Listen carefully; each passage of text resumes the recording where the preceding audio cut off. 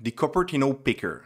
You will see that when you press on the button, you have a selection. You can select between 0, 1, or 2, and you will see the value on the screen change for the button. We will need to start with the int selected value equals 0. Then inside the center widget, we can create the Cupertino button.filled. This one will have a child text value is equal to the selected value, which is currently the number 2. For the onPress function, we will use the show Cupertino model pop-up. Inside we have the context and we have the builder. The builder will have a sized box, the width will be double.infinity and the height 250. The child will be the CupertinoPicker. This one will have a background color white, the item extend 30, this is the height of the current item inside the list. The scroll controller will be a fixed extend scroll controller. We will also need children and unselected item changed. This will give us a new value. Okay, so now for the scroll controller, inside this we will create the initial item at 0.